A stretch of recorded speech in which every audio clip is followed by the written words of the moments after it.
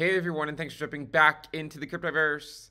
Today, we're going to talk about Ethereum, and we're going to be looking at the monthly average return on investment, or ROI. If you guys like the content, make sure you subscribe to the channel, give the video a thumbs up, and also check out the sale on Into the Cryptoverse Premium at intothecryptoverse.com.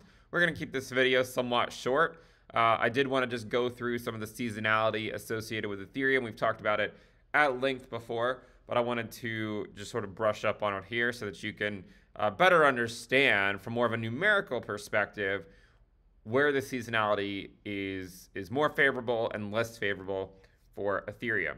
So first, we're just looking at the ROI time frame and the calculation start. So we're just going to take it throughout all of history, going all the way back to 2015. And then we're going to go through various ROI time frames and see when are the best months to buy ETH, when are the worst months to buy ETH, with various time frames in mind. Again, I'm just going to be reading it off the chart. I just want you guys to see, just so you know, right, the idea, the seasonality that we've talked about is that Ethereum tends to do best in Q1 and Q2.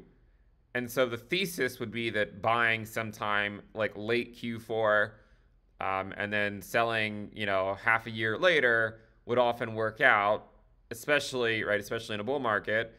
Buying in the summer does not always work out in the same way based on history. So let's see, we've talked about this a lot. Let's see if the data backs it up. So on a 30-day time frame, the best month to buy ETH is January on a 30-day time frame. The worst month is June. Okay, and you can see that the cluster of really the worst months are from June through November in terms of only a 30-day time frame. But you're going to see a lot of common themes here on a lot of different time frames where the summer and Q3 tends to not be so great, but as you get into December, January, February, it tends to be a lot better. If you look at a 60-day, it's even more pronounced, right? So like December, January time frame tends to give you much better immediate returns on average than the summertime. And think about how, we have oftentimes in crypto, we have a summer lull, right? We had a summer lull in 2021. We had one in 2022. I mean, I know that there was some movement in crypto back in July, but June was relatively boring, right? June was mostly down. Yes, we did get some form of a bounce in July, but then it just got faded in August again. And so normally buying ETH in the summer with the goal of selling it only 2 months later doesn't really tend to work out that well. Now, it doesn't necessarily mean you're always going to lose money. I mean, in fact, this time the market's been relatively flat for the last couple of months or so. And on average, the ROI is still above 1. But based on, in fact, the only month where the 60-day ROI on average is below 1 is August, right? Is August. So keep that in mind because August is about to start. What that means is that on average, buying in August and then selling in October tends to be, again, on average, the worst time to do so. But then as you get closer into the end of the year, your odds tend to go up, okay? That's just at least what history shows us. Now, if we go this further out, in 90 days, you're probably going to see it more pronounced than you do, right? There's this sort of this valley in the middle where buying ETH in May, June, July, and August doesn't really tend to have the best 90-day returns, right? On average, right? I mean, look at June. 1.025, July 1.126, August 0.961, September 1.097. So typically, buying during the summer lull, where prices are just relatively flat, has historically not been the best time because oftentimes in Q4, we see other things move besides Ethereum, right? Like if you think back through history, a lot of times maybe Bitcoin's moving in Q4 if it's going to the upside, but Ethereum doesn't really tend to move until Q1 or Q2, like even in a bull market. Like think about when 2021 started. Bitcoin had already gone on a parabolic rally. ETH was still at $700. I think a lot of people have to check the chart and say, wait a second, was ETH really at $700? The beginning of January of 2001? Yeah, I know, or 2001, 2021? Yes, that was more or less where it was, right around $700.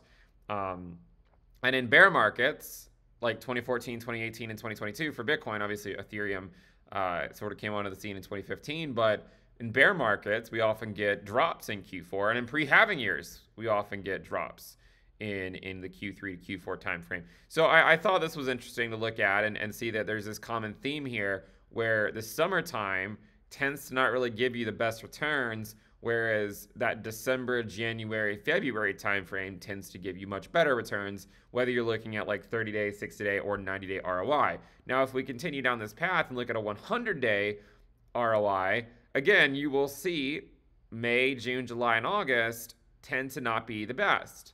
And the people that are patient and sort of load up later on have historically been rewarded more so than the people that have gotten in these summer months. Okay, and if you think back to last year, I mean, you know, ETH went up to around $2,000, and a lot of people FOMO'd in, and then as we got into later into Q3 and in Q4, we saw ETH drop back down. And again, it's not to say that if you just hold on to it for the long haul, it wouldn't work out. But just looking at it on various ROI timeframes, you can see, you know, are you more likely or less likely to see a return over that time frame just based on the historical record? Now, what I imagine a lot of people would be interested in are 1 year time frames, because especially if you're in the United States and you're talking about long-term capital gains, the 1 year time frame shows you that December and January are best on average, right? So on average, going back throughout all of ETH's history, if you bought ETH with a goal to sell it 1 year later, December and January have historically been the best. The worst month was July, right? And if you think about it, think about where ETH was last July. You know, I mean, it wasn't at a very different price than what it is today. I mean, you're talking pretty much the same price, maybe plus or minus a couple $100, but that's where we were last July, and you can see that there's this sort of this lull in even the 1 year ROI buying in that April, May, June, and July timeframe. But as you get further out into Q4, it tends to go up. If you go out to 2 years, you'll see the same type of thing, right? June and July are the worst, and January and December are the best. If you go out to 3 years, it actually is October is the best, but still June and July are the worst. And then finally 4 years, guess what? June and July are the worst. So it's interesting because we talked about this a lot, right? Like that there's this seasonality associated with Ethereum for whatever reason. And it shows us that getting some at the end of the year or in Q1 has historically worked out better than buying it in the summertime on average. Now, any given year, who knows what's going to happen, right? But if you were just to repeat this process over and over and over again, then history would show that the summertime tends to give you the worst ROI, you know, selling it, whether it's, you know, 30 days, 60 days, 90 days, all the way out to 4 years later. But buying it in, say, late Q4 or early Q1 tends to give you much better returns. Anyways, we're going to wrap it up there. Thank you guys for tuning in. Make sure you subscribe, give the video a thumbs up. And again, check out the sale on Into the Cryptoverse Premium at intothecryptoverse.com. You can go through the same exercise, not only with all these other cryptocurrencies, but you can also do it for a lot of other indices, right? I mean, you could look at it for the S&P 500 if you want. And you could even look at it for, say, like the Ether Bitcoin pair and see how does that compare? You know, are there any differences there? And you'll find a lot of similarities even with the Ether Bitcoin pair as well, just as you do as USD, ETH USD. Anyways, I'll see you guys next time. Make sure you subscribe if you're not subscribed. Bye.